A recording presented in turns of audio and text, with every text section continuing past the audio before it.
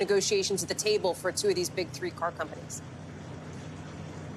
Yeah, so Ford, as you point out, one of the three doing much better, according to the union, than the other two. The union saying they made a lot of progress with Ford, but they still have a lot of ground to cover. Ford basically acknowledging that GM and Stellantis, the union says, still have sort of a longer way to go in these contract talks. They are still much farther apart as far as their demands versus the offers. But we should point out pretty much at least Ford and GM pretty immediately once the president was on his way to the Detroit area, saying that these talks remain between the companies and union members, basically saying politics, meaning these two visits today and tomorrow, are not going to have any impact. So we'll see if that's indeed true. Hallie. Maggie Vespa live for us there in Michigan, really quite literally in the thick of it. Maggie, thank you. David Noriega is live for us in Los Angeles, in the middle of it from a different perspective, if you will, David, because we've got this one strike that looks to be wrapping up. That's the writers, but another that looks to be expanding with actors and now maybe video game actors. How long could that stretch on? What's it looking like from the experts and the folks that you're talking to out there? So that's right, Hallie. Video game actors voted overwhelmingly to authorize a strike. That doesn't mean a strike is going to happen. It just means that SAG, the union, is now authorized to call a strike if it comes to that in the negotiations. That would pertain to a labor contract for the kind of acting that goes into video games, motion capture, voice acting, that sort of thing. That would be in addition to the already ongoing and very big strike that actors have been on since July. That's against the TV and movie studios and the streamers. That's the sort of conventional movie and TV acting that we're all familiar with. As far as what's happening on that front, right now there's a feeling of hope, actually, pretty high hopes that there's solid momentum, and that the fact that that we're very close to a final deal with the writers, that means that the actors will get a deal of their own. Because the idea is that if the studios were willing to sit down with the writers and reach a solid deal, they'll be willing to do the same with the actors, and to do so pretty quickly. Hallie?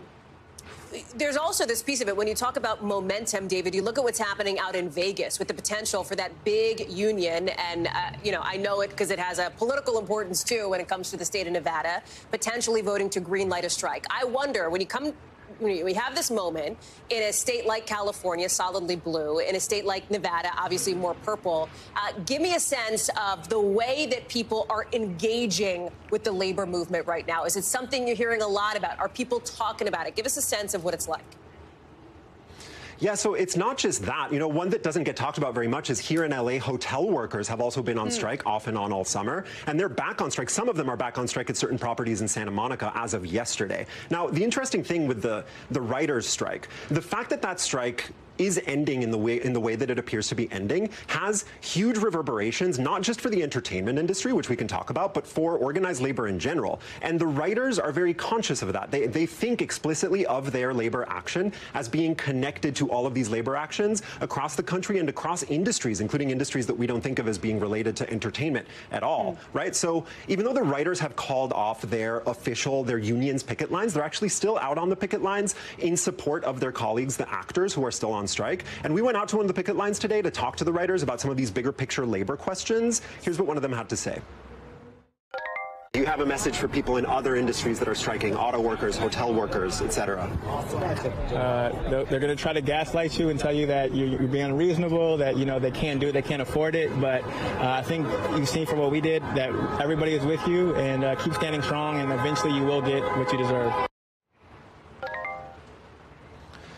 So as far as what's next, Hallie, the WGA leadership needs to approve this deal. That's expected to happen today. Then they have to send the deal to the full membership, all 11,500 members of the union, for them to approve the deal. What I hear from writers is that this is a union that's pretty democratic. There isn't much daylight between the union leadership and the rank and file. So the rank and file pretty much expects that they're going to like this deal, that they're going to sign it. That's going to be a big step forward for the entertainment industry, for Hollywood to kick back into gear. But obviously, as we heard from this writer, this means that they want other workers to be inspired by this and to realize that at this moment, strikes can work. Hallie. We had talked about, David, the reverberations there, right, for the strike and how that would affect the entertainment industry writ large. And as you lay out, that is what we're seeing. David Noriega, I'd be remiss if I did not welcome you officially to NBC. This is your first appearance as our newest correspondent. We're thrilled to have you. Are you having the best time of your life yet? Best time of my life, Hallie. We'd love to hear it. David, thank you. We'll see you soon. Look forward to it. Appreciate it. So listen, in just the last couple of minutes back here in Washington, we are getting a sighting of newly indicted Senator Bob Menendez, as he's showing up on Capitol Hill for the first time since federal prosecutors charged him in a bribery scandal. You know, you can see it. He is surrounded by reporters. Listen to what they asked and what he did not answer. Senator Menendez, why aren't you resigning?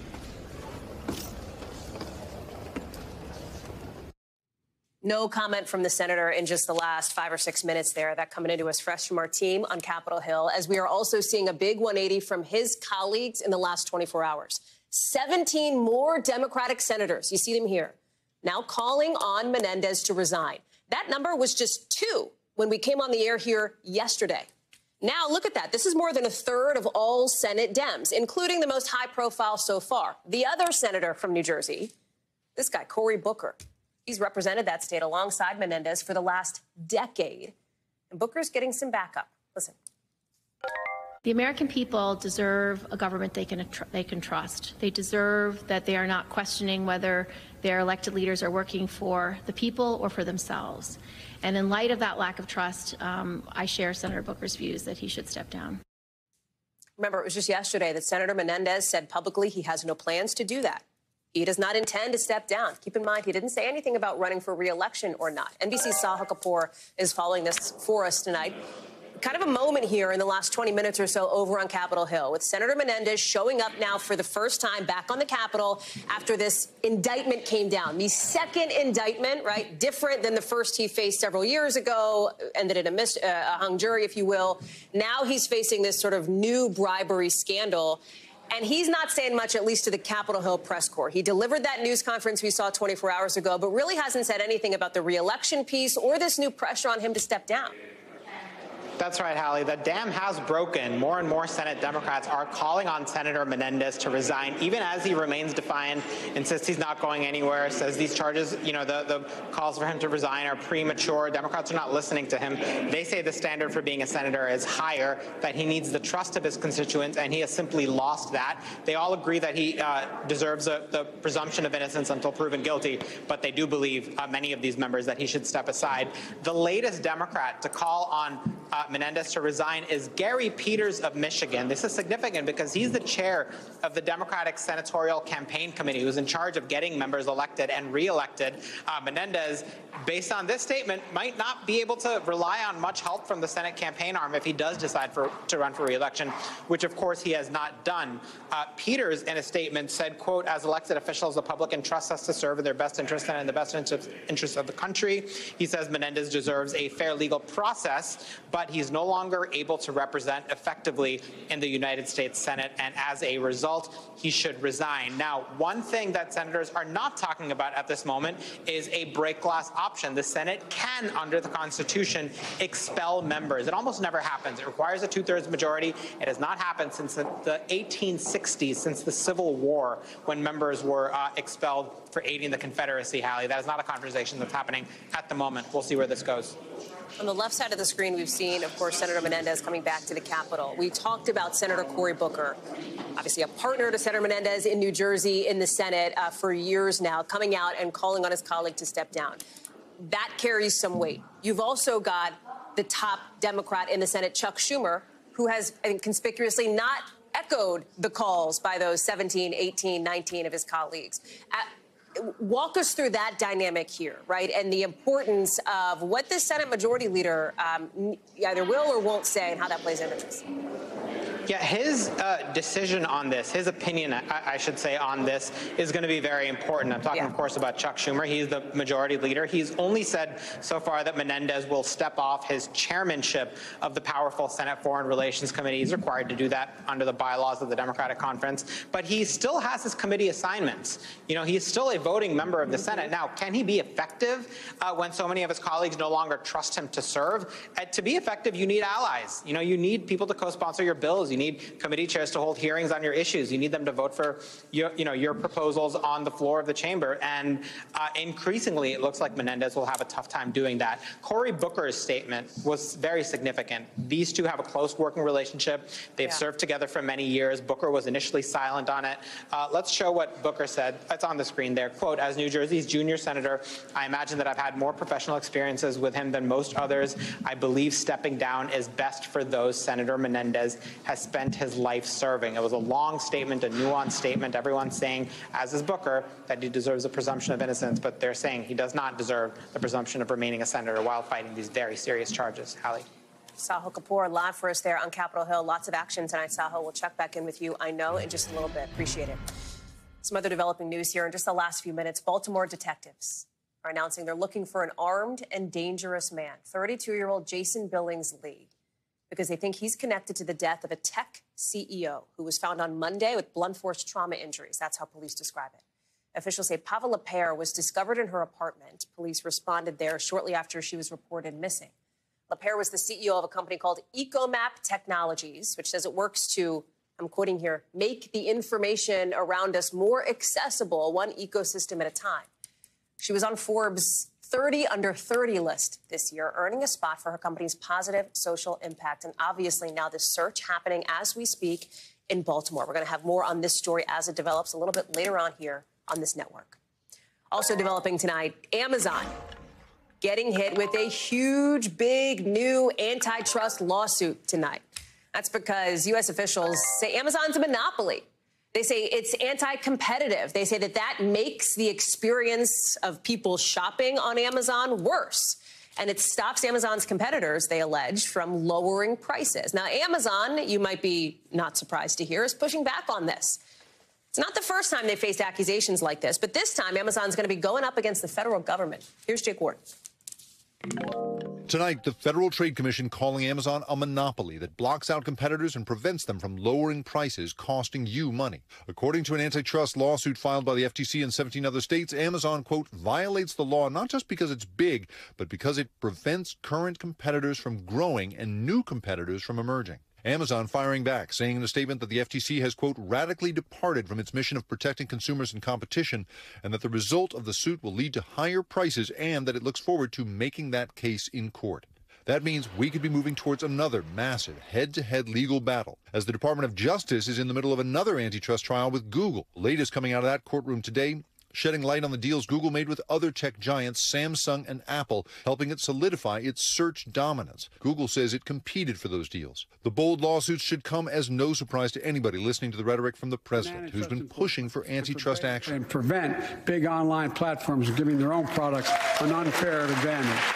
In the last few years, U.S. regulators also suing Meta and Microsoft. It's a high watermark for antitrust action since the Department of Justice's historic monopoly settlement with Microsoft 2 decades ago. Microsoft was back in court today. The government then accusing Microsoft of preventing consumers from easily choosing competing software, like then popular Netscape, eventually put out of business by Microsoft's Internet Explorer. Microsoft agreed to open up in the settlement, which many experts say helped lead to an era of greater competition. Newer products like Google Search, Amazon's early marketplace, and Facebook emerge. Ironically, the very companies the government is going after now. So how does today's suit impact you? The FTC alleges Amazon engages in anti-competitive conduct in multiple ways.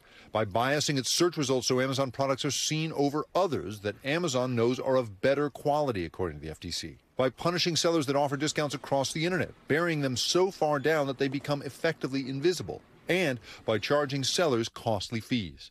Amazon controls as much as 50% of the online retail market, according to a House Judiciary report from 2020. But the FTC's case could be an uphill climb. Those suits against Meta and Microsoft, a defeat and a dismissal. Something not lost on former FTC Commissioner Moselle Thompson. If you're not successful in prosecuting, it actually sends the opposite message. And so that's going to be a challenge because in this case, there are some positive features that Amazon provides to people, and I'm sure they're going to raise them, that positive benefits to consumers. Jake is joining us now. Listen, Jake, scope and scale of this is significant here. And what's so interesting is that Lina Khan, who's, of course, the head of the FTC, this has been a topic that she has been interested in for years, ever since she was a law student back at Yale. That's right. I mean, Hallie, you are hitting it right on the head, right? Not only is antitrust the lifeblood of what made her famous, what really made her famous was a paper she wrote as a law student at Yale specifically about Amazon. She wrote at the time that our old standards of using just price and output to gauge harm to consumers was not adequate to the current tech landscape that we are in. And then she specifically analyzed Amazon and said that because this company is actually incentivized not to think as much about price as it does about growth, and that as it has grown as a platform. Its various things have come together. Its lines of business have come together and created what she said could be conditions for real predatory pricing. This is truly like flowing right out of her brain and into possible real law. The question, of course, is whether this string of defeats that she has faced at the FTC over the last few months means she's facing an uphill battle here, or whether she may actually be able to set down some landmark new law that could seek to regulate tech in a whole new way, Hallie. Jake Ward, fascinating stuff. Thank you so much. Keep us posted on how this one develops. Appreciate it. Let's talk about the Supreme Court handing a big loss to Alabama Republicans now for the second time and making a new move that could help Democrats flip what might end up being a key House seat. That's because the justices have rejected the state's push to try to use a new congressional map that has only one majority black district. One of the lawyers who helped challenge the maps says today, and I'm quoting here, Alabama's open defiance of the Voting Rights Act stops today. If a new map ends up getting drawn with a second majority black district, it could help Democrats in their push to take back the House. I want to bring in Supreme Court reporter Lawrence Hurley. So in its most sort of simple, boiled down terms, a win, right, for voting rights advocates and a loss for the Alabama Republicans who wanted to see something different on this map. Yeah, and the Republicans didn't get much more traction this time than they did 3 months ago. The Supreme Court literally just ruled in a big case back in June that reaffirmed the key parts of the Voting Rights Act that, you know, they couldn't do this. They had to draw a district, basically, that allows black people to elect the representative they're choosing. And the state went back, drew a new map that still doesn't do that, and then went back to the Supreme Court to say, OK, how about now? And the Supreme Court said no. This time there was no dissent. It was just a brief court order. So now the state's back to the drawing board again. It's now going through the courts, and there probably will be a map now with 2 districts that black people will be able to vote their elected representatives for. How should we be thinking about this decision here and this set of cases in the broader context of the way that the Supreme Court has been looking at the Voting Rights Act and at voting rights issues? Well, I think one of the things it shows is that there are some Republicans now who think that because the Supreme Court has a 6-3 conservative majority, that anything they say will go. And I think what we've been seeing a little bit, not just in voting cases, but in other cases too, is that this Supreme Court is very conservative, but there are some places it's not going to go to, at least not yet. There's this whole question about race-neutral kind of approaches to the law, which they embraced when they struck down affirmative action. But, you know, in this case, they weren't willing to do that. Lawrence Hurley, thank you so much for that reporting. Good to see you. We are just getting some new news out of the White House here as we're learning that President Biden's dog has bitten somebody else. The Secret Service says that last night an officer came into contact with Commander, that's the pup, and was bitten. Remember, it was just a couple of months ago that the conservative group Judicial Watch released a report that says Commander has had 10 what they call biting incidents in just over a year. I want to bring in Kelly O'Donnell, who's live for us at the White House. And Kelly, listen, there has been a lot of attention on Commander the dog. Lots of issues in Washington, but this is one that, you know, people are talking about. Well, you and I are both dog lovers, and so this is something that has always been of interest. And you can understand that when there is a family pet who is also the type of breed, a German Shepherd, that is sort of in its DNA to have the guarding sort of sensibility, there have been problems here, and this is certainly difficult for the first family and also any of the personnel who have been bitten and needed treatment. Let's remember, there have been some injuries from this. So what occurred last night was about 8 o'clock. One of the uniform division, so those are the members of the Secret Service who appear to be wearing a police-type uniform. The uniform division tends to guard the place, whereas agents guard the people. And there was some kind of encounter with Commander Biden, who is about 2 years old. There was a bite. The bite was treated. The woman officer was treated here on the grounds of the White House. There is the medical unit, of course, as you know, Hallie. And this puts pressure on the first family because this pet is not handled by the Secret Service, not walked by the Secret Service, and anyone who considers the White House workplace their place of business, of course, needs to be safe from any risk here. So it's complicated. The White House, through the First Lady's office, says that they have acknowledged this before, that this can be a stressful environment for this dog, and the President and the First Lady are trying to create safe spaces where Commander can play and roam and not have any of these unpleasant encounters. At the same time, there is a track record here now where this dog has had several biting incidents over the last couple of years. Hallie? Kelly O'Donnell live for us there on the White House North Lawn. Kelly, thank you. Some other news just coming into us here. A New York judge now ruling that former President Donald Trump committed fraud and lied about his net worth for years. And according to the court documents just into us, Mr. Trump apparently, according to this judge, lied to banks and insurers, exaggerating his net worth to the tune of something like billions of dollars. This is all ahead of a civil trial that is set to begin on Monday. I want to get right to Tom Winter. Explain what the judge is saying here and its significance. Right. So the judge is basically saying that the Attorney General for the state of New York, Letitia James, came forward with a civil complaint last year and said that the former president, through his businesses and his personal financial representations, committed fraud by overstating his personal wealth and the wealth of his properties, how much his properties are worth, even the square footage in a now famous or infamous example that the Attorney General's office said, where Trump multiplied the square footage of his Trump Tower apartment by 3, from 10,000 to 30,000 square feet, to put a certain price on it to include in his statement of financial conditions. The judge saying here today that he agrees with the Attorney General that, in fact, Trump, his companies, et cetera, have committed fraud here. Now, the remaining question for a trial, it's going to be a bench trial that's slated to happen in October, Hallie, is just how much the Trump organization and Donald Trump and some of his kids will have to disgorge, basically give back to the state of New York for committing this fraud. So that's a significant question, among some others, that will likely come up and have to come up at this trial.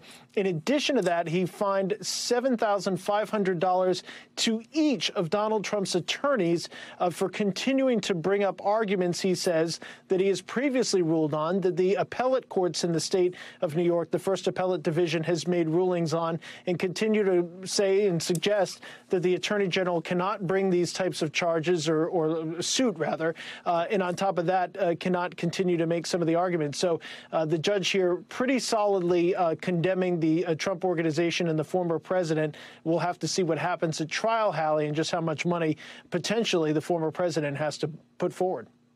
Tom Winter, thank you very much for that breakdown. Lots going on tonight. Appreciate it. We're also learning tonight that while the new COVID shot is available coast to coast, its rollout hasn't exactly been super smooth. You've got a lot of people reporting problems with getting insurance to cover this vaccine. Without it, it could cost upwards of $100. So let's just say that part goes smoothly, that insurance does pay for it. You've also got people saying they can't even get an appointment to get the shot because there's been an issue with supply, right? Getting it to the places where it needs to go to be distributed. I want to bring in Dr. Natalie Azar here. Part of this, right, seems to be the shift in the way that the shot is getting distributed, that this vaccine is getting distributed to the places where you or I might go to get the vaccine. Talk us through it and what the bigger implications of this are. Well, I mean, Hallie, the last thing in the world we want is for somebody to make the decision to get the shot and then not be able to, right? I mean, usually we think that most of the battle is convincing somebody that the vaccine is good for them. This shouldn't come as a surprise to any of us. This is actually what's happening now is really more typical of what a typical vaccine rollout would look like when it's not being funded and executed by the federal government. The issue here is a twofold, if you will. So if you have private insurance, the ACA has basically stipulated that your insurance company needs to cover the shots. But there's all this little, the devil in the details, if you will. What if you have a deductible that you need to meet or something like that? You can see how the insurance company might try to skirt it. But I think the bigger issue here is that this really just has to do with their coding systems. Their coding systems have to be updated. It doesn't happen overnight to be able to recognize these new codes so that they can actually accept a charge and that you can get reimbursed for it. If it's Medicare, Medicaid, or the Bridge Access Program or the COVID vaccine program for children, you should be able to do this a little bit more seamlessly. But with private insurance, there's a couple of little hurdles along the way that are really more bureaucratic and regulatory than anything else. What's the sort of forecast here then, Dr. Natalie, based on your professional expertise here? In 2 weeks, do you think these issues go away, get resolved? I think they do. You know, I can tell you, yes, it was really easy for me to just order it through my electronic medical record, and the patients would just go straight to the vaccine center at NYU and get their COVID shots. It's not like that now. I'm sending everyone, keep trying your pharmacy. You get the flu and the COVID shot at the same time. Persistence will definitely win out here. Dr. Natalie Azar, thank you very much. Lots more to get to here on the show, including why Ohio seems to be having so many more missing children in similar states, and where officials say the problem is particularly bad. This new reporting just into us in just a second. Plus, the top Russian commander that Ukraine said it killed, allegedly seen alive. The new video Russia's putting out today in the 5 things.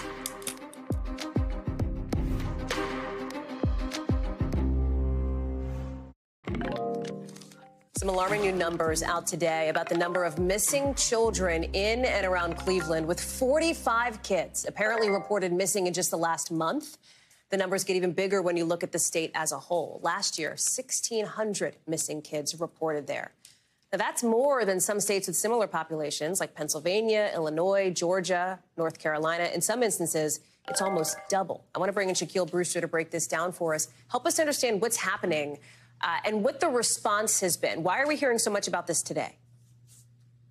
Hi there, Hallie. Look, yes, the numbers are certainly alarming, and I actually spoke to the president of a group that provides support for families of missing kids in the Cleveland area. And when I asked him what the main issues are and what's leading to this, he said that there's not one thing you can point to. So he said there are contributing factors, things like the start of the school year, things like the weather being better and now making a turn. One thing that you also heard earlier in the summer from the police chief, the Cleveland police chief, is that, yes, he acknowledged there's a surge, there's an uptick in these reports of missing children. He says that he saw a surge this summer of about 20%, but the vast majority of these children are being recovered, and it's in large part thanks to what you're seeing from the public. I want you to listen to a little bit more of my conversation with the head of that support group, Hallie.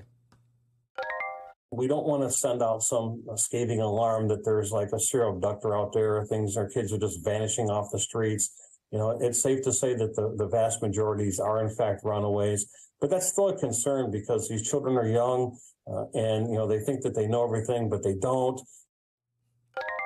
So, yes, he is saying this is, this is serious, but don't start panicking about this. And also he acknowledges that it's because of people talking about this, because of those bulletins, because of programs like the one he runs and the website like you have in the state of Ohio, where the Attorney General lists everyone who's missing. That has helped connect those missing kids back with their families, Hallie. What else do we know about who these kids are and any hope around finding them, where they might be? Yeah, when you go through that Attorney General's website, and even in my conversation with the chief there, he said that most of these kids are between the ages of 13 and 17, that they have access to transportation, that they usually have cell phones and are communicating with people. He mentioned one story where a kid was actually hiding in the house of another kid, and the parent either didn't know or started lying about it to protect that kid. So there's a lot of different factors here. Listen to a little bit more of the conversation I had with that president of the organization. We want to point out to the public that, we want to use them as an asset to help us, but the number a little bit higher than normal, yes, but, there's also logical reason for that as well with some of the runaways. But we also have to look at, there are some facilities for juveniles where the staff is not able to detain them if they want to leave. So the majority are runaways. One point to underscore here, Hallie, is yes, you may think, oh, they're running away, they should be okay, they'll be fine. But he's saying the danger there is that is the population. Those are the type of kids that people who do want to cause harm to children look out for, those who are running away from their parents. So even those who are leaving intentionally, there is a lot of risk there. And that's why you're hearing people say this is something you should focus on, even if it's not a full-blown crisis in the greater Cleveland area, Hallie. Shaq Brewster, we're grateful to you for shining a spotlight on this. Thank you. Let's get you over to the 5 things our team thinks you should know about tonight. Number 1, Ukraine says it is clarifying, quote unquote, what's going on with that top Russian commander. Remember, Ukraine says it killed him in a missile attack, but the Russian Defense Ministry is putting out this video today that appears to show him in a meeting. NBC News has not verified when or where it was filmed. Number 2, J.P. Morgan says it'll pay the Virgin Islands $75 million to settle claims it enabled Jeffrey Epstein's sex trafficking. That's the U.S. Virgin Islands. Most of the money is going to go to local charities and victim assistance programs. The bank also says it got to a confidential agreement with the former executive who managed the Epstein account. Lawyers for the former exec did not immediately respond to our request for comment, but he has previously called the accusations baseless. Number 3, lawyers for former President Trump want a judge to reject prosecutors' requests for a gag order in that 2020 election interference case. The special counsel's order, remember, we talked about it earlier this month when it happened. They filed this. They basically said, we don't want Donald Trump to talk about stuff related to the case, witnesses, etc., saying that he had said inflammatory things. Mr. Trump's attorneys say it's part of an effort, in their view, to try to silence his political speech. Number 4, the doping hearing for top Russian figure skater Kamila Valieva is beginning today in Switzerland. Remember her? She helped Russia win the team figure skating gold during the last Olympics. The U.S. came in second, but then she tested positive for a banned heart medication. She says it was accidental contamination from tablets her grandfather took. Depending on what happens here, it's possible that the U.S. could end up with the gold medal from that Olympics. We'll see. Number 5, imagine what the world's going to look like in 250 million years. Wrap your brains around that. Well, some new research tries to, suggesting that all the continents will come back together to form a supercontinent. Maybe kind of like this. This is some of the imagery that scientists were sharing. They think it could be so crazily hot and dry. And they say mammals that live on land could go extinct. So, bit of a piece of news there for you. Let's talk about what's happening out west, because 2 Las Vegas teenagers are being arraigned today and officially charged with murder for allegedly killing a cyclist after driving their car into him on purpose. Police say the 2 suspects recorded themselves laughing in the car as they approached this victim. Listen.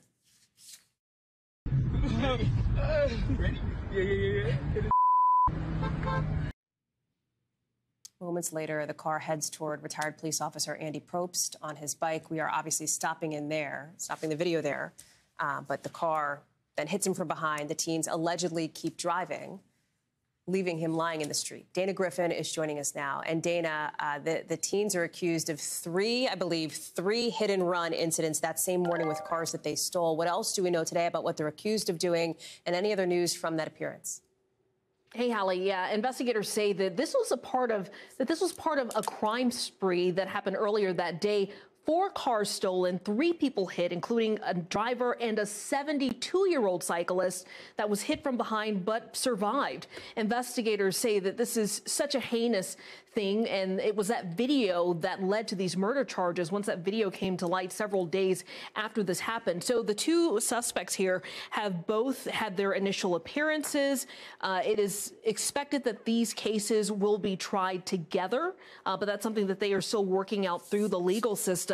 The motive behind this is really unclear, but the victim's daughter actually spoke after these arrests, and she said that she believes that this was not because of her dad's race or because of his profession, but it was just a really heartbreaking, dumb crime that these kids committed, allegedly. And she said that she kind of blames social media because a lot of things that are trending forces these young teens to want to record it and show their friends. And so that's another part of this. And it's obviously going to be a part of the investigation. That video, that heinous video, will be a major part of this investigation, Hallie. Both of these 2 are being charged as adults, right? But they can't face the death penalty. What are the consequences here if, in fact, they end up convicted? So the interesting about Nevada state law is if you are charged with murder, your case is already automatically sent to the adult system. However, the teens cannot face the death penalty if they are convicted in adult court of murder committed before they were 18. And according to the 18-year-old's public defender, he was 17 at the time. He recently turned 18. So the max they could receive is 20 years to life in prison. Hallie. Dana Griffin, thank you very much for that reporting. Appreciate it. We are just learning in the last hour or so that Target is shutting down 9 of its stores in some big cities. Why? Not necessarily because of the economy, but they say because of crime and theft problems. That comes at the same time that this big chain, CVS, says it's going to shut down hundreds of its stores by the end of next year. I want to bring in CNBC's Ron Insana, who is joining us now. Let's take this in a couple of buckets here, Ron. Let's start with Target and this news from that company, because they are specifically citing what they say is safety issues, right? They want to, they say, be part of these communities, but they're concerned about what they see as organized retail crime becoming such an issue in these 9 locations. Yeah, and Hallie, we've seen this in a number of cities around the country, smash and grabs and organized crime against retailers, which has cost billions upon billions of dollars over the last couple of years. This is a relatively new phenomenon, I might add, that, in one instance in the city of Los Angeles, in a strip mall, there was something like $300,000 worth of goods stolen just from a smash and grab. So this has been going on in kind of at-risk cities around the country. And so, yeah, Target, which is, subject to economic swings, is really focused more on the at-risk stores, whereas CVS has other issues with which to contend. Well, when you talk about Target, right, citing the issue of theft, et cetera, we've seen other chains do that, other companies. I'm thinking of Walgreens, for example. But didn't the Walgreens leader come out sort of after the fact and say, well, we may have overstated, in fact, the impact of that on our stores? In other words, how do we know what really is the case for some of these chains? Yeah, I mean, I think in specific instances, obviously, there have been elements of organized retail crime that have affected, pockets of regions around the country. In the broader sense, though, when you look at a CVS or you look at some of these, kind of mainline retailers, they're also looking at the fact that their online presence continues to grow while their bricks and mortar presence continues to shrink. And so rather strategically, in the case of CVS, they started reducing the number of stores last year by 200, and they're going to do 300 a year for the next 2 years, in part because online is growing and they're converting some of their stores more to places where you might go get vaccines or you might go get a checkup, a very brief checkup, and become more of a healthcare operation than a pharmacy. So to be clear, the CVS closures, and again, we showed those numbers a moment ago, 900 stores, which is like 10% of all the CVSs in this country, more to do with shift in consumer habits, shift in our habits as customers, and not so much on the crime issue. Fair? Fair enough. Yeah, with CVS, absolutely. I mean, they did mention crime, but more or less, this has to do with the shift to online, where a lot of their services or a lot of their products can be purchased online, and you can either curbside pickup or you can have them delivered to your house. And so it reduces the need to run that kind of overhead in a bricks and mortar operation.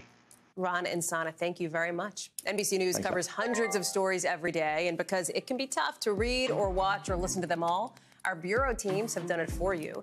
This is what they tell us is going down in their regions in a segment we call The Local. Out of our Southeast Bureau, officials in Florida say a man's recovering after being attacked by a rabid otter. This is somebody who was apparently feeding ducks in a pond when this otter bit him. Apparently, it was an attack that lasted for several minutes. Then the otter goes after a dog. A neighbor ended up trapping the otter. They called animal control. Officials say, hey, people should avoid contact with wildlife right now in that region. Out of our Midwest Bureau, a woman in Missouri says she's trying to prove that she's not dead. She says she can't go to college or buy a house because there is this perception that she, in fact, passed away years ago. Our affiliate in St. Louis found the government wrongly labels thousands of living Americans dead every year, usually because of a mistake. And out of our Northeast Bureau, a pair of front row balcony tickets to Ford's Theater just sold at an auction in Boston for $260,000. And if you probably can guess where the story's going. If you're thinking, how come somebody would spend so much money on those tickets? They are tickets for the night that President Abraham Lincoln was assassinated in the presidential box way back in 1865. Look at them. They still have the "This Night Only" stamp, the handwritten seat, the section numbers, etc. Piece of history there.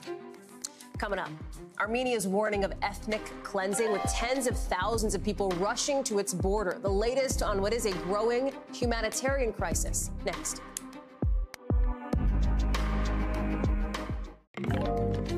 Nearly 70 people have been killed and hundreds more have terrible injuries from burns in Azerbaijan after a huge explosion at a crowded gas station last night. Look at this, smoke and flames at the scene there. You had Russian peacekeepers evacuating some of the people who were hurt to nearby hospitals via these helicopters here. The victims? Mostly ethnic Armenian refugees who are leaving their homes in this hotly contested region just days after the Azerbaijan government took total control of the territory in this very fast military campaign. This is the latest development in a conflict that's been happening for decades, colored by allegations now of ethnic cleansing. Just listen to how Armenia's prime minister describes it.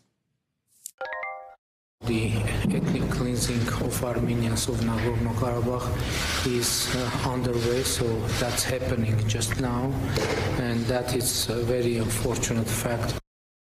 So far, more than 28,000 refugees have crossed over the border. That's more than a fifth of all the ethnic Armenians who are living in the region. And resources there, Well, they're not easy to come by. That's because there's been a military blockade for about 10 months. And because of that, look at this. Look at these satellite pictures. This is the mountainous route to the border. It's an unbelievable traffic jam. I want to bring in NBC's Matt Bradley, who is covering this one for us here. It is a growing refugee crisis, a humanitarian crisis. Talk us through what we know, Matt. Yeah, I mean, it's a growing refugee crisis and one that might end soon. As you mentioned, it looks as though there aren't going to be that many refugees who are going to be able to cross the border because they've already done so. Now, these are ethnic Armenians, as you mentioned, inside this enclave of Nagorno-Karabakh that's not far from Armenia proper. And that's why so many people have just been picking up sticks, leaving Nagorno-Karabakh, which the Armenians call Artsakh, and are moving now to Armenia, where they're going to be facing lots of additional difficulties, as any refugee does. Many of them have family and friends in Armenia proper, but for the rest, they're going to be needing government housing, they're going to be needing food, medical attention, because as you mentioned, a lot of these people have already endured a 10-month blockade at the hands of the Azerbaijanis, and in addition to that, round after round of heavy fighting, shelling, fighting in the streets of Nagorno-Karabakh. And this has left, as you've seen with a lot of these people who are crossing the border, a lot of them are starved, they're skinny, they're wounded, showing visible wounds on their bodies, and they're desperate. They've endured so much leading up till now. And, you know, the sadness here for these people, Hallie, it's not just that they've lost their homes, it's also that they've lost their homeland. This is a 3-decade-long conflict, and one that has defined the lives of so many of the people who are now leaving Nagorno-Karabakh, and effectively, politically, this is now over. We don't see many of these intractable ethnic conflicts coming to an end so abruptly after lasting for so many decades, but this is what we're seeing right now. It's nothing less than the end of one of the defining conflicts of the post-Soviet Union states of the past several years. Hallie? Where is the U.S. in all this, Matt? Yeah, I mean, that's a really good question. In the U.S., we have Samantha Powers, who's the head of the USAID. She was there just today in Armenia pledging more money, coming up to about $12 million, which isn't all that much, but we're not talking about a particularly large population of people. But the U.S. has been standing on the sidelines trying to determine, you know, basically how to weigh in. This isn't an easy conflict for anyone to weigh in, and that's probably one of the reasons why so many Americans have not heard about this at all. You know, when you speak to Americans, they've never heard of Nagorno-Karabakh, and it's one of the things that's so outrageous for the people in this part of the world, that they feel as though they're facing something like genocide or ethnic cleansing, and nobody in the West seems to be talking about it, not nearly to the extent that they're talking about other conflicts. So the U.S. is basically in this situation where they're trying to decide what to do. The Azerbaijanis have guaranteed that any of the Armenians who are left remaining in that ethnic enclave, they will simply be absorbed as minority populations within the greater Azerbaijani population, which does guarantee them certain rights, but it doesn't necessarily mean they're safe. And a lot of Armenians, after, again, 10 months of this blockade and 3 decades of intractable fighting, they're not going to believe any guarantees from the Azerbaijanis. So the U.S. right now, they're trying to decide what to do. Hallie? Matt Bradley, an important story, critical, of course, to that region. Thank you very much for shining some light on it. Still to come, 7 people will be on tomorrow's Republican presidential debate stage, set to be at least. Why it might be hard for some folks to tune in, and the controversy around one of the places where you'll see it next.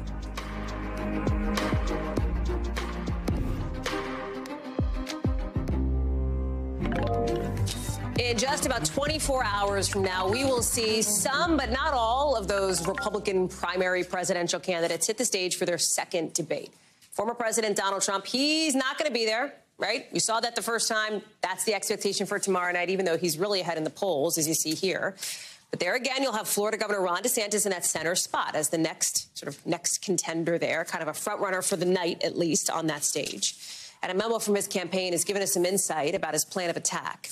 Set to criticize the former president on one hand, saying that he continues to replicate Joe Biden's quote-unquote campaign from the basement strategy, but saying on the other hand, while other candidates may take this opportunity to distract or level false attacks, DeSantis stays laser focused on the mission at hand. If you want to watch, if you want to see how that all plays out, and if you've cut the cord, right, you're going to have to stream it on Rumble, like for the first debate, a platform that's been criticized for promoting far-right extremism, bigotry, election disinformation, and conspiracy theories.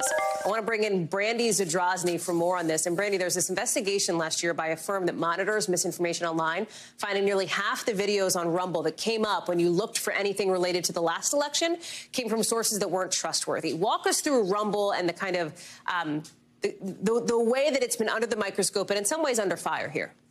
Yeah, Rumble is a video sharing platform. It's a lot like YouTube. It was started in 2013 by a Canadian entrepreneur, Chris Pavlovsky. So it was really just a regular YouTube clone. You know, it had pictures of dogs and videos of cats and babies, and that's kind of where it was. But something happened in 2020 because Rumble wasn't doing so well. And so in 2020, when we were facing, you know, rampant misinformation about COVID and the election, and YouTube was saying, get off our platform with that, and was instituting some content moderation, Rumble came in and put out a welcome sign and said, please, everybody that was just kicked off those platforms, please come here. And you can really see it in this sweeping sort of about page that Rumble has, where they say, you know, basically, we will not censor you. This is where free speech lives. They say that they're immune to cancel culture. And that stance has really attracted the far-right creators and conspiracy theorists to the platform.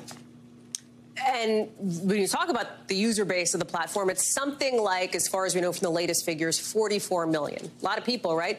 You talk about YouTube, though, billions of users, right? I mean, it's apples and oranges here. How much could a moment like this, right, streaming a moment like the Republican presidential debate, move the needle for Rumble? Yeah, it is really important to say, I'm so glad you did, that it really is a niche platform. This is a small amount of people, right? However, you know, if you even look at their filings, they're now a publicly traded company as of last year. If you look at their quarterly findings, they're actually bleeding monthly active users. So they're about half of what they were this time last year. So they need more than extremists to watch their programming. They need a mainstream audience, and aligning themselves with the GOP might do this. Now, an interesting question, too, is not does Rumble need the GOP, but does the GOP need Rumble? Right? And what I think is interesting here is that it's not just a platform. Rumble's actually soliciting donations for the RNC, and they say on their live stream that they'll put your name on a ticker across the bottom of it. So that that says something to me. That's sort of important. Not that it's just some random platform, but that they are partners. And, you know, for their part at least, the RNC gave a statement to the AP, and they said, specifically went to distance themselves, and they said hate, bigotry, and violence is unfortunately prevalent on every social media platform, and the RNC condemns it entirely, but the RNC does not manage content or pages outside of our own. So that's the RNC. What about Rumble? How have they responded to the criticism about the misinformation and extremism on its platform? For its part, Rumble has said we have done our part. We take away unlawful content. We take away explicit racism. But, you know, you only have to go on the front page of Rumble to see how welcome misinformation and vitriol really is on the platform. Brandy Zadrozny, thank you very much. Be sure to join us for special coverage of that Republican primary debate tomorrow night, 11 o'clock Eastern, hosted by my friend and colleague, Kristen Welker. I will see you there. We'll be up watching it. We'll be talking about it afterwards. I'll see you then. I'll also see you a little bit later on this network, because that's a wrap for this hour. We've got more coverage picking up right now.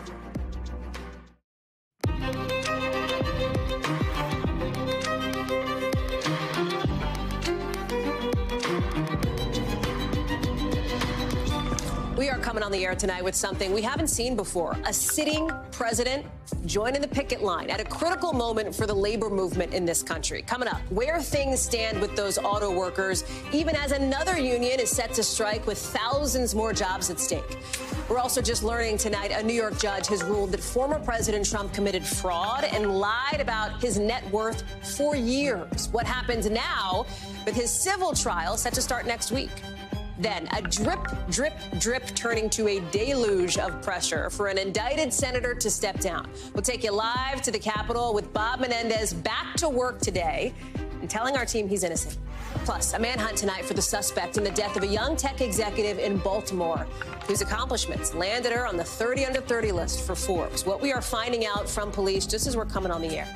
And the president's dog apparently biting somebody else. What we know about what happened and how the White House is responding to it, coming up in just a bit. Hey there, I'm Hallie, and tonight the spotlight is on not one, not two, but four big unions across different industries to see what's going to happen next in a key moment, not just for the labor movement, but for our whole economy. And President Biden, he is getting personally involved. Look at this. He is making history by becoming the first sitting president to join the picket lines. There he is in Michigan. It's a big show of support for this auto workers union, and it's a potentially controversial one. Watch. The UAW, you saved the automobile industry back in 2008 and before. Made a lot of sacrifices, gave up a lot, and the companies were in trouble. But now they're doing incredibly well. And guess what? You should be doing incredibly well, too. So, stick with it, because you deserve the significant raise. You deserve a significant raise, he says. You've got this labor fight overlaid on the political fight ahead in 2024, because 24 hours now, it's going to be the former president's turn to make an appearance in Michigan. You've got Donald Trump set to make a speech of his own there. So the auto workers strike stretches on as one in Hollywood gets even bigger, with the Actors Guild voting almost unanimously to add video game actors to the mix. Still TBD if and when we'll see them join the picket lines. That's as the writers look ready to get back to work, ending its 5-month strike with a vote maybe tonight. Still on the horizon, yet another industry potentially voting to greenlight a strike of its own. Maybe also tonight, we're talking about the powerful culinary and bartenders union in Las Vegas. Now, if they end up walking off the job, it could totally flip the hospitality industry on the Vegas Strip upside down. David Noriega is covering that piece of it and all things West Coast out in L.A. But I want to start with Maggie Vespa, who's live for us in the Midwest in Michigan with the latest. I mean, we see them behind you, Maggie, right? I mean, these workers are continuing to do what they've been doing for the last couple of weeks, and that is get on the picket line. Joined today by President Biden, who is walking the line, if you will, in more ways than one. Talk us through it. Yeah, Hallie, exactly. By the way, you can hear them chanting, no pay, no parts. This is one of the parts distribution facilities owned by Chrysler owner Stellantis here in the Detroit area that was closed down on Friday. One of those 38 new facilities and part of the expansion. And yeah, you know, we talked about this moment in the last hour, but I think that point that President Biden made answering a reporter's question really kind of speaks to how delicately he is walking the political line while getting on the picket line. He was asked if he endorses one specific demand from the UAW, and that is that demand for a 40% raise. And the president answering that question, he said, yes, I think they should be able to bargain for that. Bargaining for that being key verbiage that he used in that moment. And the reason that's kind of so complicated, it's sort of an issue that is a backdrop here for so many when it comes to the president's visit, and that is electric vehicles. The companies have said the Biden administration's mandate for the industry to shift to electric has left the big three, the companies say, unable to afford the union's demands, including that 40% pay raise. So you've got him kind of walking that line there, supporting the union, but not all out endorsing that demand. That being said, people here are elated to have a sitting president joining them on the lines, period. Here's some of what we heard today.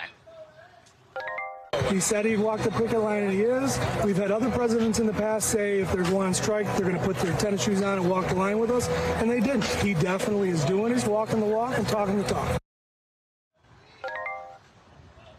And we should know people here are also incredibly aware that, yes, former President Trump, now kind of round two in this series of presidential visits, now set to arrive here tomorrow night.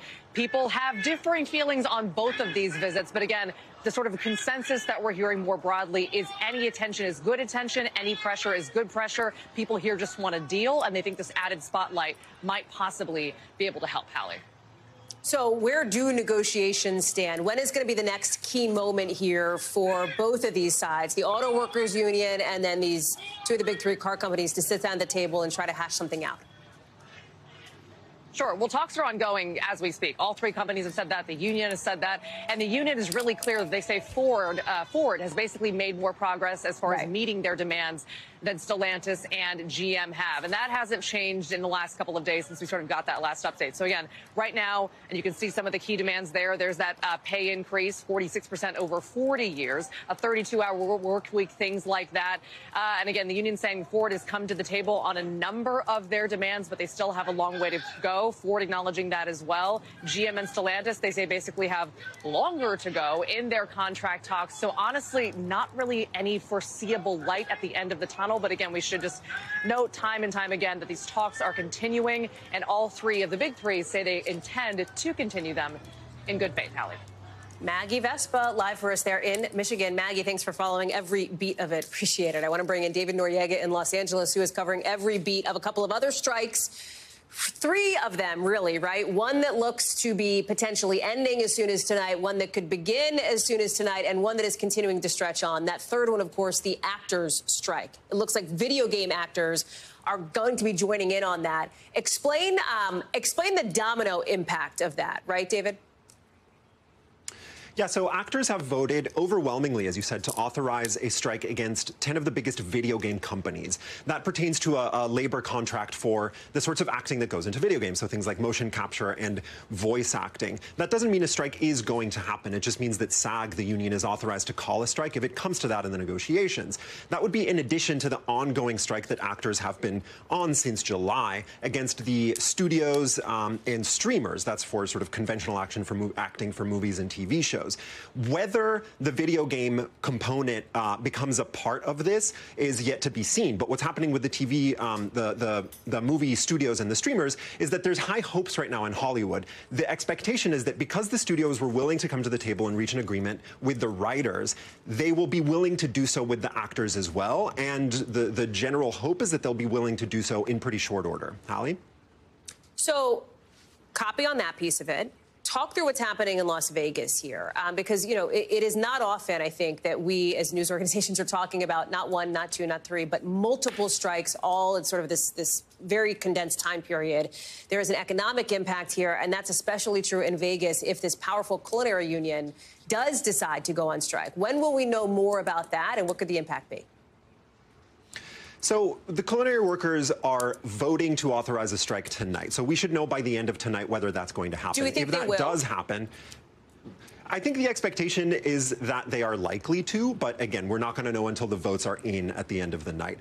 As you've said, if they do, that would be huge. That union hasn't gone on strike in more than 3 decades. It would affect, like all of these strikes, it would have knock-on effects on multiple parts of the economy, the local economy in Vegas, and obviously, given how much Vegas depends on tourism, the national economy, right? And that's what we've seen here in LA, right? With these entertainment industry strikes, when the writers go out on strike and then the actors go out on strike, it doesn't just affect them. It affects crews. It affects, you know, below-the-line crew workers. It affects everyone from drag cleaners and caterers who work on TV and movie productions. These strikes have major reverberations across the industry. That's what we've seen in LA. And whether or not these unions are able to wrap up these strikes quickly is something that millions of people are looking at, not just the workers involved. Hallie? David Noriega, live for us in Los Angeles, our newest NBC News correspondent. Good to have you, David. Thanks. Got some breaking news coming into us just since we've been on the air here. A New York judge now ruling that former President Donald Trump committed fraud and lied about his net worth for years. This is according to some court documents just into us, with the judge saying Mr. Trump lied to banks, to insurers, and exaggerated his net worth to the tune of like billions of dollars. This is ahead of a civil trial that's set to start Monday, as the former president's attorneys, spokespeople, are pushing back, saying, in part, it's important to remember that the Trump Organization is an American success story, and the fact that a judge without trial would say there's no question of fact and issue a decision like this in summary judgment is concerning. They plan to appeal. I want to bring in Danny Savalos, who's live for us now. So, Danny, help us explain this, right? A judge is saying that the former president lied and inflated his net worth even before this civil trial begins. How does that happen? It has to do with what's called summary judgment. Once discovery is over and prior to trial, the parties, either side, can file motions for summary judgment. And that's exactly what happened here. The defense moved for summary judgment. That was summarily denied. In other words, the Trump team tried to get the case thrown out. The Office of the Attorney General moved for summary judgment, and it was partially granted, but partially not. And when that happens, the remainder of the case, the part for which summary judgment was not granted, moves on to trial. Summary judgment is basically saying to the judge, hey, judge, discovery's over. We can win this case just on the discovery. The defense can't even make out an issue of fact for trial. There's nothing for the jury to even decide because it's undisputed, these facts. And on these undisputed facts, you can decide the issues of law. And that's exactly what Judge Engoron did. He decided one of the counts, and that's one where he had to conclude that there was fraud. That's why it was reported that he did deem that the Trump defense committed fraud, or the Trump parties committed fraud. But the remainder of the counts, he denied summary judgment. It doesn't mean that either party loses. It just means the case moves on to trial. Are you surprised to hear in just the last couple of minutes that the Trump team says they do plan to appeal, or is that something that you might expect in a situation like this? Yes, I would expect it. However, this 35-page opinion excoriates the defense for raising issues, again, that were already supposedly decided on appeal to the appellate division, and in fact considers that in the motion for sanctions. So this is something that the opinion addresses, that the defense is raising and re-raising issues after they've already been decided by the Court of Appeals. Excuse me, I should say the appellate court. The Court of Appeals in New York is the highest court. It's the state Supreme Court. But they will appeal, I'm sure, but they should be careful to try not to raise issues that have already been decided and are no longer live. Danny Savalos, thank you very much for breaking that one down for us. We will see how things go, and this begins, of course, the civil trial on Monday. Appreciate it. In just the last couple of minutes back here in Washington, we are seeing newly indicted Senator Bob Menendez on Capitol Hill for the first time since federal prosecutors charged him in a bribery scandal. And he's in a bit of an exchange with our own Ryan Nobles, saying he is not guilty of the charges he faces. I want you to listen to this. Will you run for re-election, sir? As I said, I'm here to do the work of the people of New Jersey. Why won't you resign, sir? Senator Menendez? Because I'm innocent. What's wrong with you guys? That comes as we are seeing a deluge now of pressure from some of Menendez's Democratic colleagues in just the last 24 hours, with 17 more Democratic senators. So these are people in Bob Menendez's party, senators who serve with him, saying, yes, he should step down. These are them. Remember, when we were on the show last night, 24 hours ago, only 2 Democratic senators had called on him to resign. There is a shift that has happened in the last day, and it includes this man. The other senator from New Jersey, Cory Booker, he has represented that state alongside Menendez for the last decade. He is also calling on him to resign. There's also now some new support bubbling up in the Senate for Menendez to be primaried, meaning for another Democrat to go up against him come his next election. Senator John Fetterman, Democrat from Pennsylvania, asked about that, saying, hell yeah, Menendez essentially should be primaried, adding, quote, I'm quoting here, the last time there was a guy in New Jersey with this much cash in his house was Tony Soprano. NBC's Sahil Kapoor is following this one for us. Of course, that from Fetterman, a reference to some of the cash that the feds say was stuffed into Menendez's clothing as part of this bribery scheme, they allege. And what is interesting here in this exchange with Ryan Nobles in just the last couple of minutes, Menendez was actually asked twice. I can't tell who asked him. He was asked twice if he would run for re-election. Both times, he didn't answer yes or no. He simply said he's here to do the work for the people of New Jersey. It is, I wonder how you are reading that from Senator Menendez tonight, considering now you have at least one sitting member of Congress on the House side saying they do plan to primary Menendez.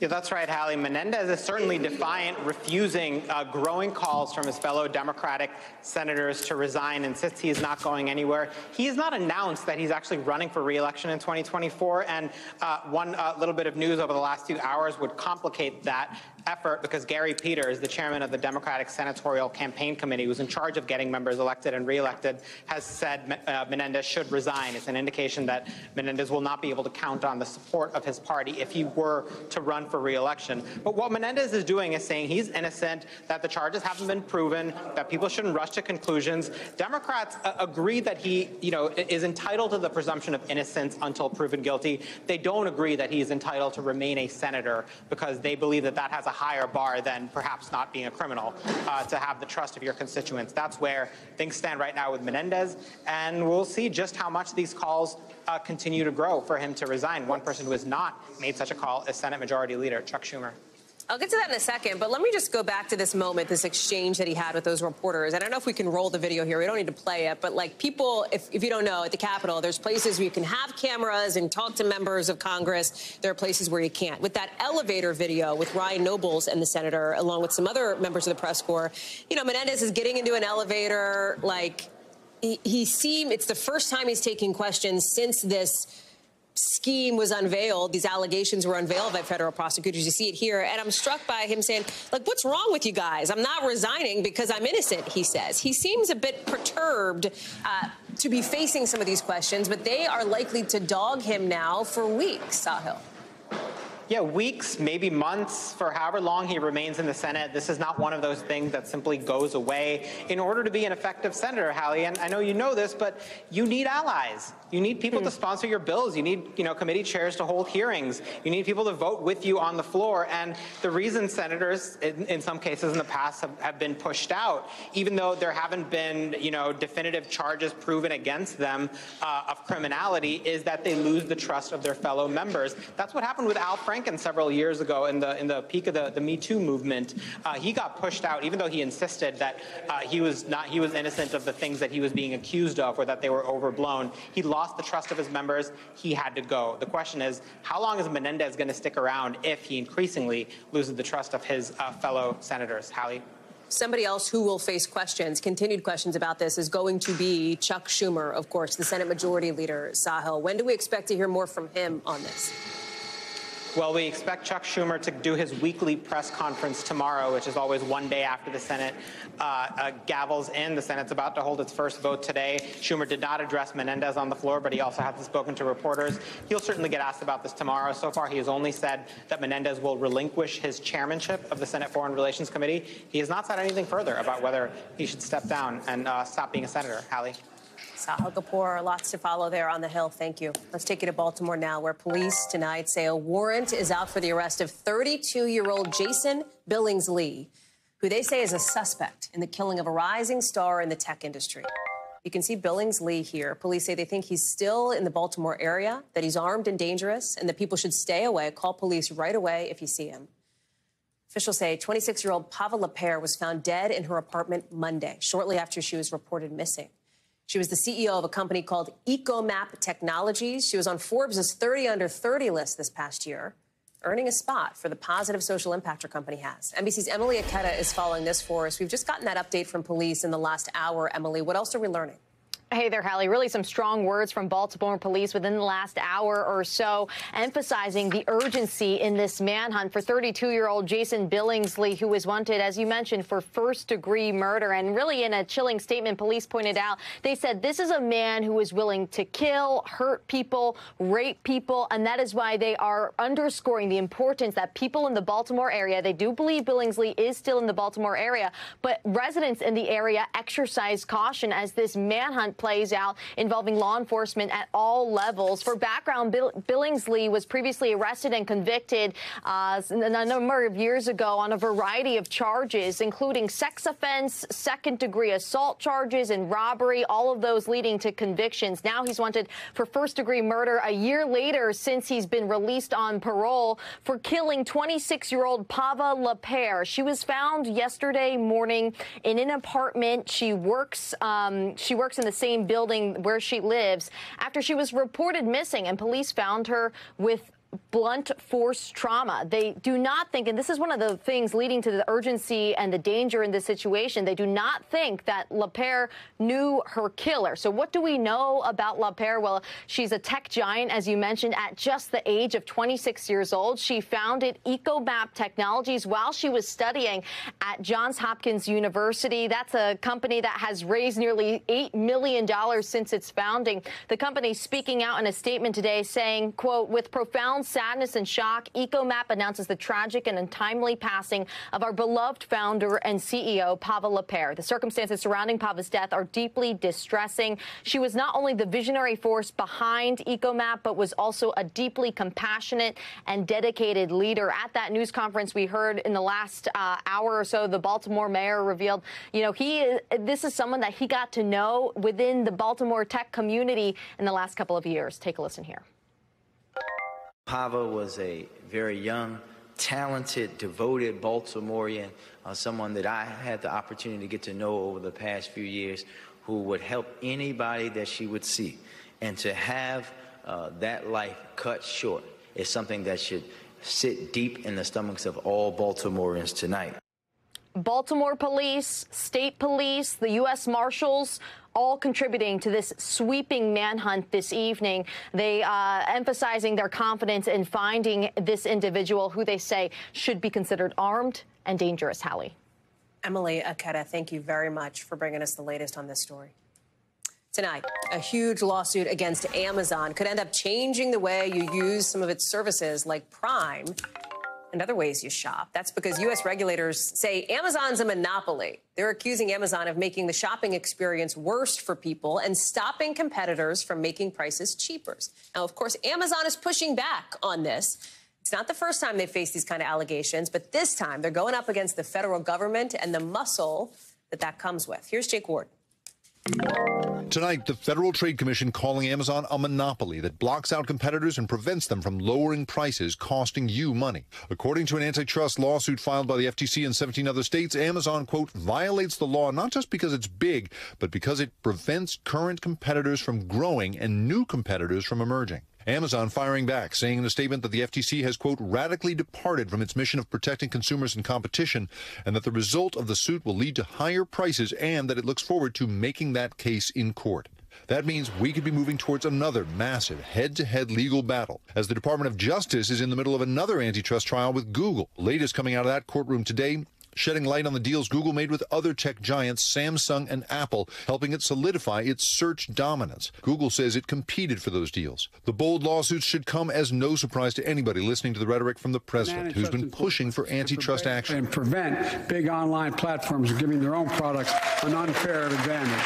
In the last few years, U.S. regulators also suing Meta and Microsoft. It's a high watermark for antitrust action since the Department of Justice's historic monopoly settlement with Microsoft 2 decades ago. Microsoft was back in court today. The government then accusing Microsoft of preventing consumers from easily choosing competing software, like then popular Netscape, eventually put out of business by Microsoft's Internet Explorer. Microsoft agreed to open up in the settlement, which many experts say helped lead to an era of greater competition. Newer products like Google Search, Amazon's early marketplace, and Facebook emerge. Ironically, the very companies the government is going after now. So how does today's suit impact you? The FTC alleges Amazon engages in anti-competitive conduct in multiple ways.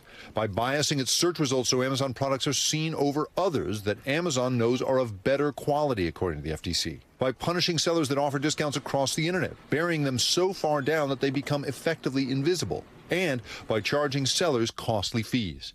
Amazon controls as much as 50% of the online retail market, according to a House Judiciary report from 2020. But the FTC's case could be an uphill climb.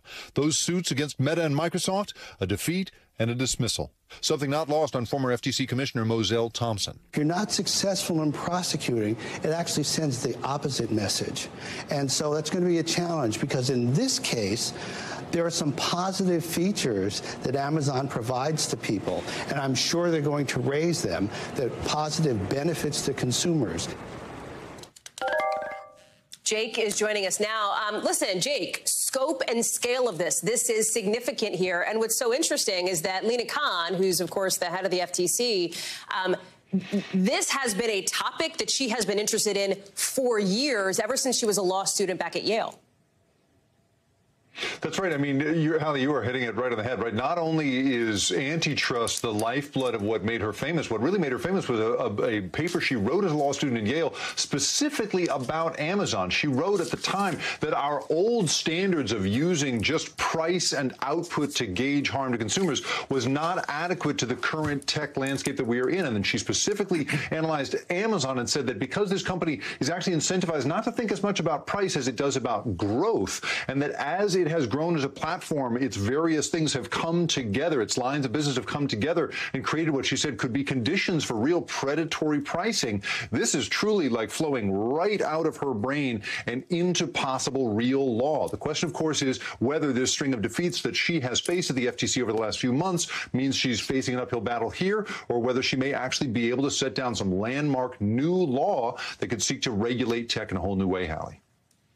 Jake Ward, fascinating stuff. Thank you so much. Keep us posted on how this one develops. To some other developing news tonight, with word this evening that President Biden's dog has bitten yet another person, with the Secret Service saying last night an officer came into contact with Commander, that's the pup, and was bitten.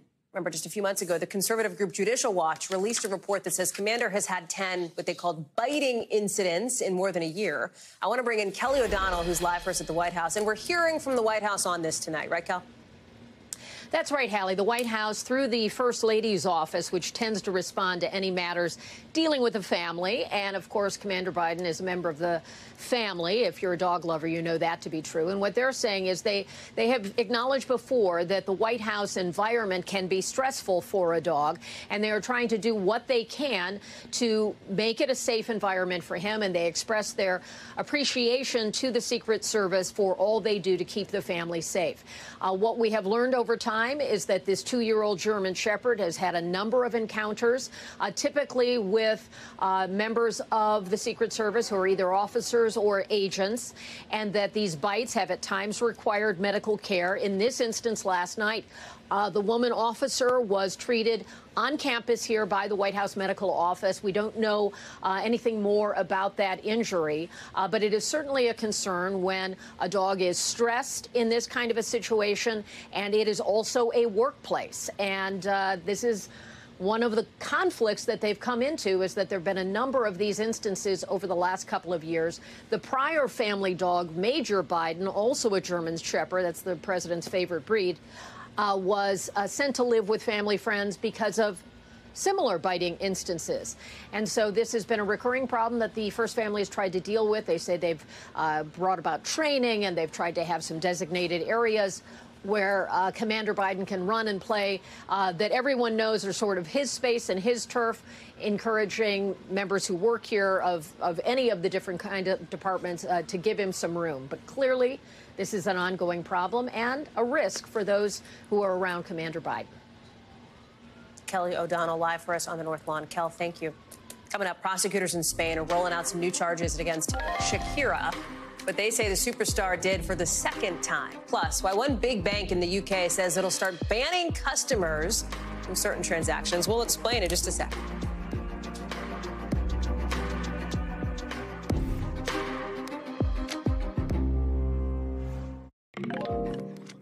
Some alarming new numbers out today on the number of missing children in and around Cleveland, with 45 kids reported missing in just the last month. The numbers get even bigger when you look at Ohio as a whole. 1,600 missing children reported in that state last year. That's more than states with similar populations, like Pennsylvania, you can see, Illinois, Georgia, North Carolina. In some cases, you can see there, like North Carolina, nearly double. I want to bring in Shaquille Brewster to break this down for us. So, Shaq, explain why we're finding out about this now and some of the impetus behind this. What's going on here?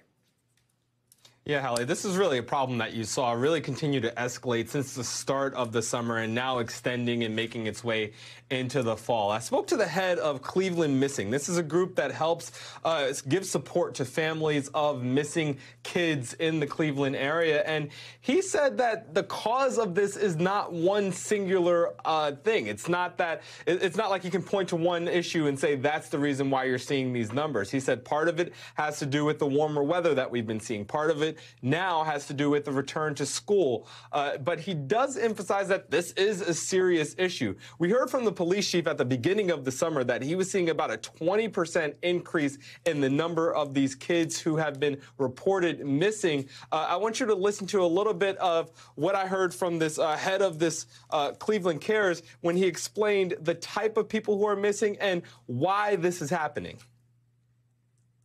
We don't want to send out some scathing alarm that there's like a serial abductor out there. Our kids are just vanishing off the streets. You know, it's safe to say that the vast majorities are in fact runaways, but that's still a concern because these children are young and, you know, they think that they know everything, but they don't. The Cleveland police chief ended up saying over the course of the summer that the vast majority of these cases are closed, that these folks are found, these kids are found and reunited with their families. But of course, if there's any kid that's missing, that is a big concern. And the fact that that number is high is definitely a concern for many people in the greater Cleveland area, Hallie. Of course. I wonder what else we know about who these children are. I know that many of them, it seems, are older teens, right? Yeah, something that he said to me is that you're looking at people who are kids who are about 13 to 17 years old. You see some of their pictures on the screen right now. This is from the the Ohio Attorney General's website. But he says that these are kids with access to phones, usually access to some sort of transportation. You heard him mention before that a lot of this is dealing with runaways, so people who are leaving intentionally. But listen to a little bit more about the type of kid who gets caught up in this and who ends up on that missing list. We want to point out to the public that, we want to use them as an asset to help us, but the number a little bit higher than normal, yes, but, there's also logical reason for that as well with some of the runaways. But we also have to look at, there are some facilities for juveniles where the staff is not able to detain them if they want to leave. So a lot of factors involved here. The big thing that you hear from officials of all stripes is that the help is that it's about the public. You reunite these families by seeing and looking at those missing kids posters and staying alert, and that helps solve this problem, Hallie. Shaq, thank you very much for this reporting and for bringing some awareness to this. Let's get you over to the 5 things our team thinks you should know about tonight. Number 1, Ukraine says it is clarifying what's happening with a top Russian commander. Remember, this is the guy Ukraine said they killed in a missile attack, but the Russian Defense Ministry is out with this video today that appears to show this commander at a meeting. NBC News has not verified when or where it was filmed. Number 2, lawyers for a death row inmate in Alabama say he does not want to be what they call a test subject for a new execution method. We told you about how Alabama has restarted executions after pausing them for months. Now they're trying to become the first state to do nitrogen executions, meaning the inmate would breathe just nitrogen, depriving them of oxygen. Alabama is one of 3 states that have authorized this, but no state has actually performed it yet. Number 3, Tampa police are investigating the death of former NFL player Mike Williams. They say he may have gotten unprescribed drugs while he was in the hospital after a construction site accident. Police say the investigation is looking into what they described as unprescribed narcotics by an outside party. Williams died 2 weeks ago at the age of 36. Number 4, JP Morgan's Chase UK Digital Bank will ban customers from crypto transactions in just a few weeks. Why? Well, they say they've seen a rise in crypto scams targeting customers there, British customers. They want to try to keep people safe. This is after some other companies have done the same kind of thing. Number 5, can you even wrap your brain around what the world's going to look like in 250 million years? Some researchers have, or at least they're trying to, and they say we're all going to be one big supercontinent, that like all the continents will come back together, maybe kind of like this. You can see it in this image that scientists put out. They think it could be very hot, very dry, so hot and so dry that mammals will be extinct, mammals who live on land. So maybe good for the whales, maybe not so good for humans. We'll see. 250 million years. When we come back, lots more to get to tonight in the show, including this new court appearance from 2 Las Vegas teens facing formal charges tonight for allegedly killing a bicyclist on purpose. What else we're learning about what they're being accused of? Plus, some big chains closing a bunch of stores across the country, but it's not because of sales necessarily. We'll explain.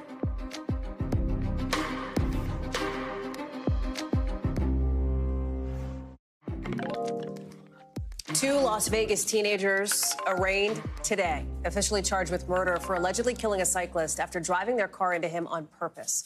Police say the 2 suspects recorded themselves laughing in the car as they're approaching this victim.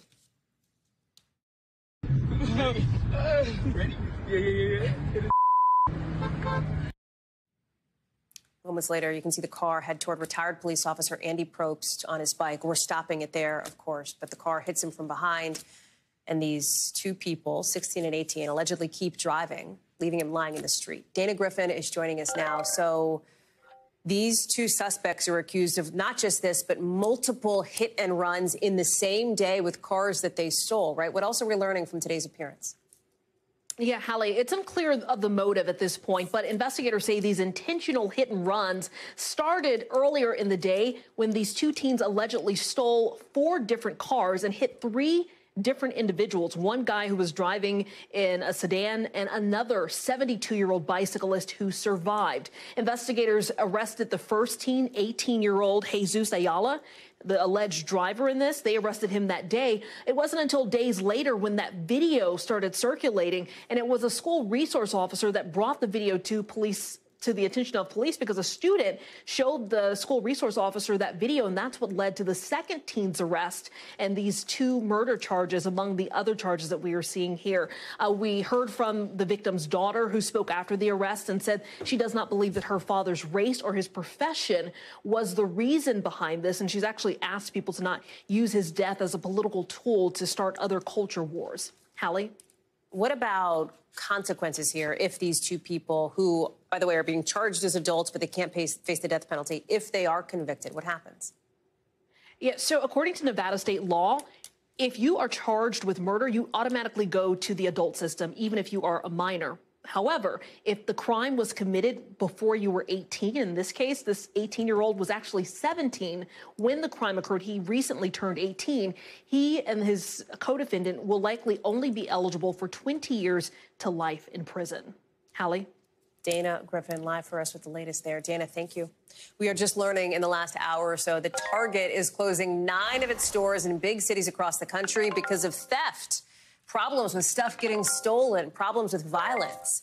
We're talking New York, Seattle, San Francisco, Portland. Stores in those cities will close. Again, not all of them, but 9 of them will close next month. Target says they can't keep operating safely because crime is threatening the security of staff and of customers. Now, crime is also a reason, but it seems to be a lesser one for CVS, which is shutting down a whole bunch of stores, 900 of them by the end of next year.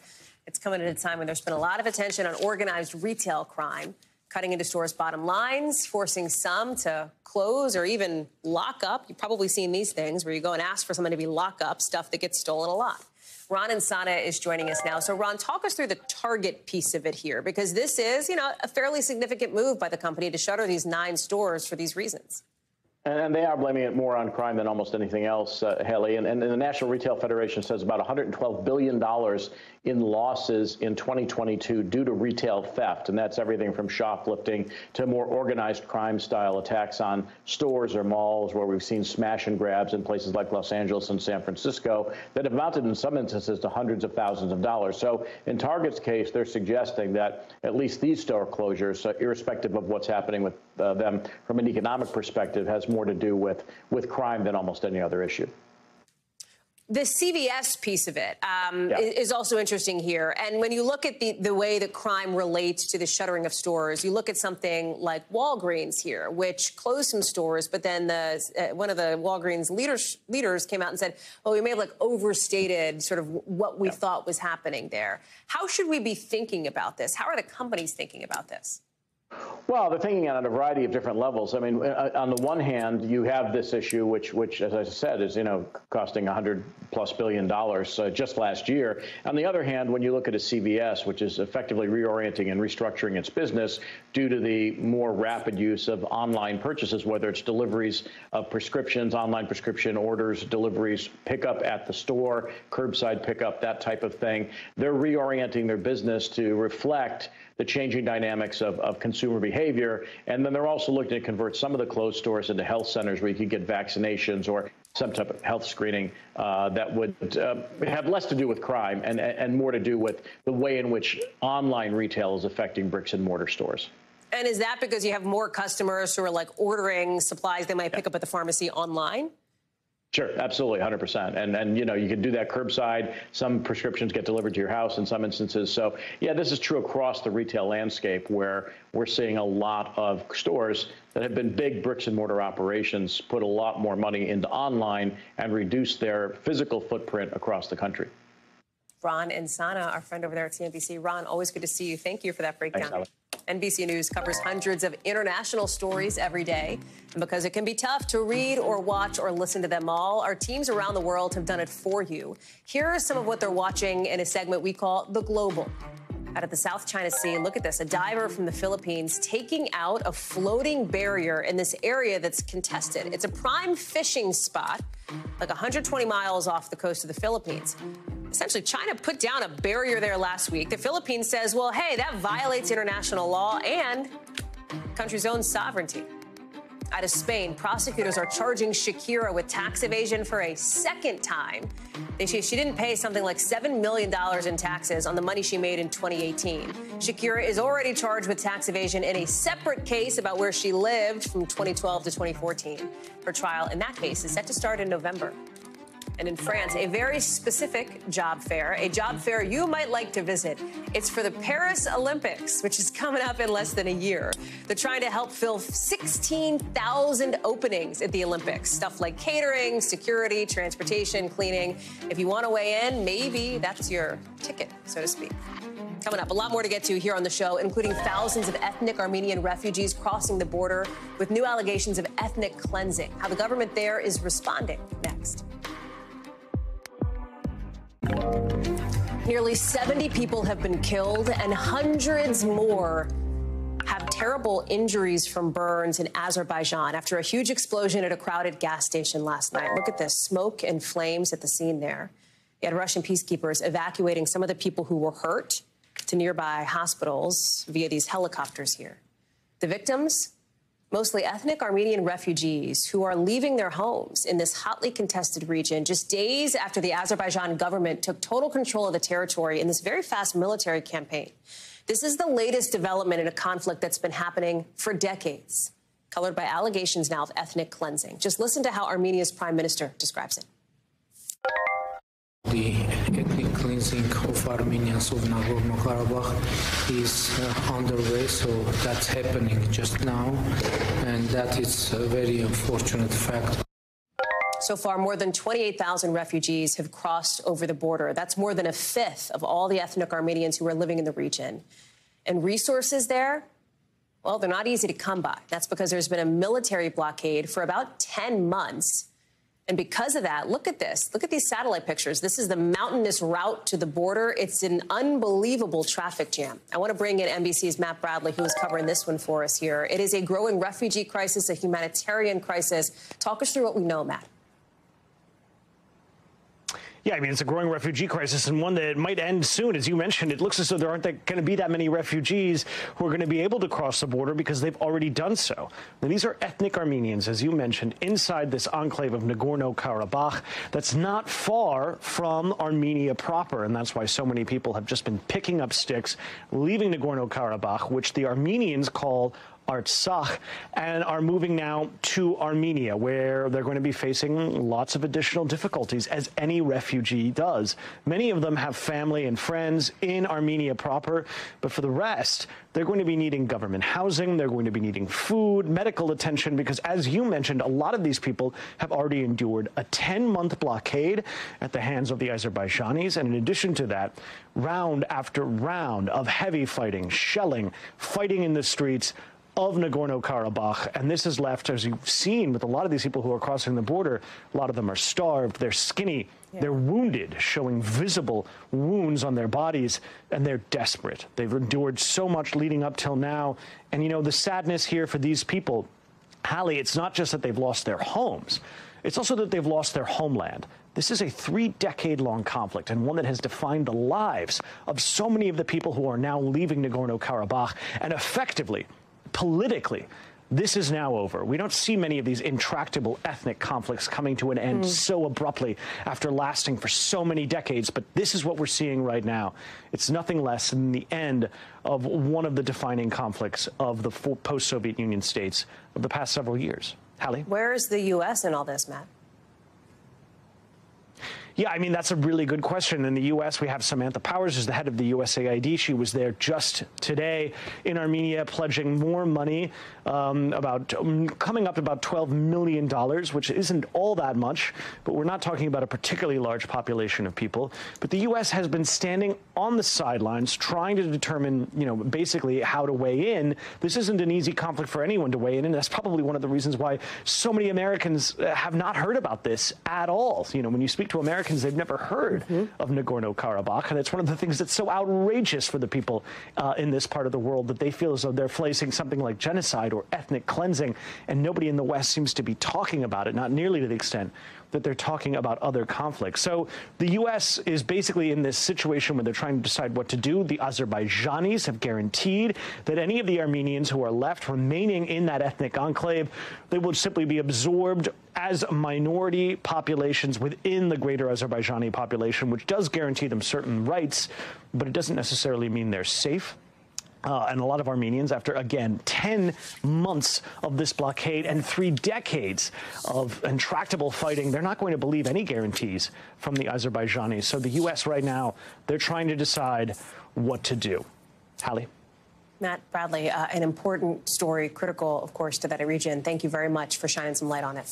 Still to come, 7 people will be on tomorrow's Republican presidential debate stage, set to be at least. Why it might be hard for some folks to tune in, and the controversy around one of the places where you'll see it next.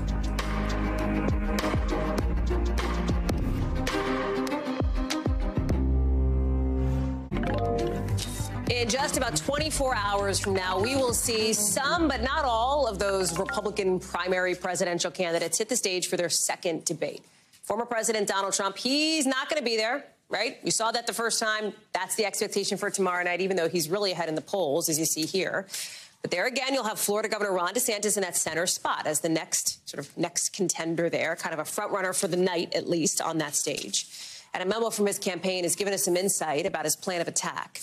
Set to criticize the former president on one hand, saying that he continues to replicate Joe Biden's quote-unquote campaign from the basement strategy, but saying on the other hand, while other candidates may take this opportunity to distract or level false attacks, DeSantis stays laser focused on the mission at hand.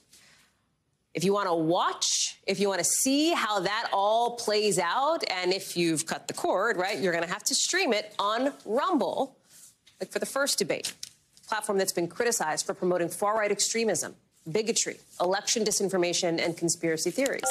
I want to bring in Brandy Zadrozny for more on this. And Brandy, there's this investigation last year by a firm that monitors misinformation online, finding nearly half the videos on Rumble that came up when you looked for anything related to the last election came from sources that weren't trustworthy. Walk us through Rumble and the kind of the way that it's been under the microscope and in some ways under fire here. Yeah, Rumble is a video sharing platform. It's a lot like YouTube. It was started in 2013 by a Canadian entrepreneur, Chris Pavlovsky. So it was really just a regular YouTube clone. You know, it had pictures of dogs and videos of cats and babies, and that's kind of where it was. But something happened in 2020 because Rumble wasn't doing so well. And so in 2020, when we were facing, you know, rampant misinformation about COVID and the election, and YouTube was saying, get off our platform with that, and was instituting some content moderation, Rumble came in and put out a welcome sign and said, please, everybody that was just kicked off those platforms, please come here. And you can really see it in this sweeping sort of about page that Rumble has, where they say, you know, basically, we will not censor you. This is where free speech lives. They say that they're immune to cancel culture. And that stance has really attracted the far-right creators and conspiracy theorists to the platform. And when you talk about the user base of the platform, it's something like, as far as we know from the latest figures, 44 million. A lot of people, right? You talk about YouTube, though, billions of users, right? I mean, it's apples and oranges here. How much could a moment like this, right, streaming a moment like the Republican presidential debate, move the needle for Rumble? Yeah, it is really important to say, I'm so glad you did, that it really is a niche platform. This is a small amount of people, right? However, you know, if you even look at their filings, they're now a publicly traded company as of last year. If you look at their quarterly findings, they're actually bleeding monthly active users. So they're about half of what they were this time last year. So they need more than extremists to watch their programming. They need a mainstream audience, and aligning themselves with the GOP might do this. Now, an interesting question, too, is not does Rumble need the GOP, but does the GOP need Rumble? Right? And what I think is interesting here is that it's not just a platform. Rumble's actually soliciting donations for the RNC, and they say on their live stream that they'll put your name on a ticker across the bottom of it. So that that says something to me. That's sort of important. Not that it's just some random platform, but that they are partners. And, you know, for their part at least, the RNC gave a statement to the AP, and they said, specifically went to distance themselves, and they said hate, bigotry, and violence is unfortunately prevalent on every social media platform, and the RNC condemns it entirely, but the RNC does not manage content or pages outside of our own. So that's the RNC. What about Rumble? How have they responded to the criticism about the misinformation and extremism on its platform? For its part, Rumble has said we have done our part. We take away unlawful content. We take away explicit racism. But, you know, you only have to go on the front page of Rumble to see how welcome misinformation and vitriol really is on the platform. Brandy Zadrozny, thank you very much. Be sure to join us for special coverage of that Republican primary debate tomorrow night, 11 o'clock Eastern, hosted by my friend and colleague, Kristen Welker. I will see you there. We'll be up watching it. We'll be talking about it afterwards. I'll see you then. I'll also see you a little bit later on this network, because that's a wrap for this hour. We've got more coverage picking up right now. Thanks for watching. Stay updated about breaking news and top stories on the NBC News app, or follow us on social media.